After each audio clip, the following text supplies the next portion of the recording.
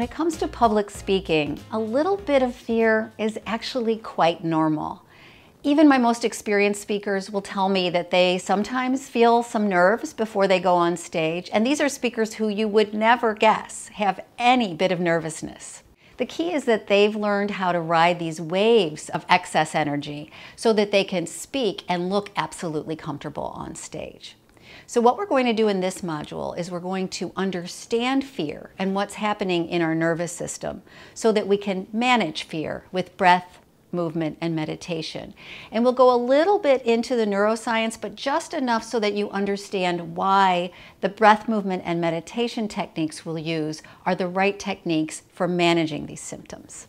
But before we go into that, I want to tell you a little bit about befriending fear. And the best way I know how to do that is to tell you about my grandmother. So my grandmother was the sweetest little tiny Irish grandmother you can imagine. Her name was Nellie. We called her Nana, and she lived with us when I was growing up. When I was a little kid, 6, 7 years old, I loved thunderstorms. We grew up in the Midwest, so there were some good ones. And I loved the way the air smelled. I loved to be on the porch during the rain. I loved to go stomping in the puddles after a storm. Nana hated storms. And when I was out on the porch, or even kind of opening the door to go out, she would be very, very upset and nervous and, oh, you're going to get struck by lightning. And if she caught me out on the porch, she'd send my sister out to tell me, because she wouldn't even come out to tell me to come back in.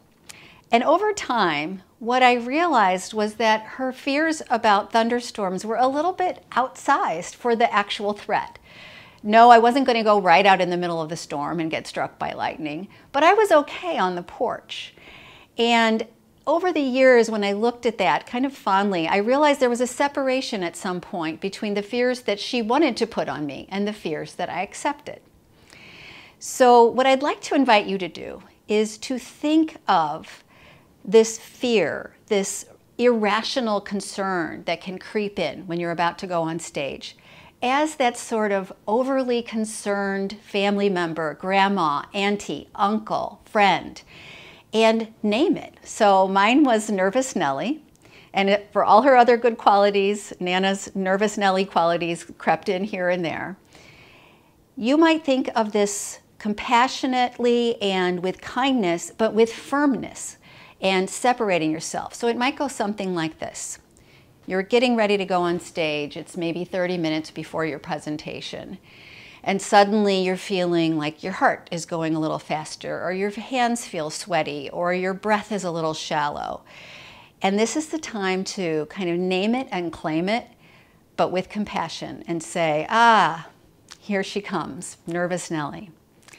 And greet this presence as a friend. Ah, Nellie, here you are, right on time, showing up to tell me how scared I should be and how unsafe this situation should be.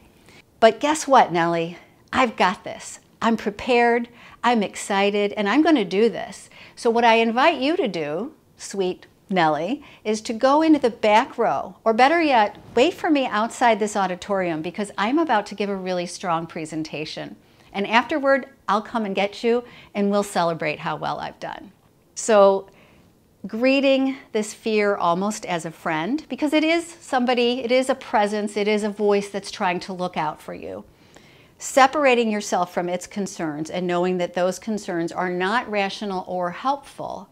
Letting it know this is not what you need right now, and taking control of the situation. And I invite you to try this before you go into a meeting. Anytime you start feeling a little, oh, I'm going to get struck by lightning, imagine that this benevolent presence is just something that you need to acknowledge, thank, and dismiss for now, so that you can defuse these feelings and get on with what you need to do.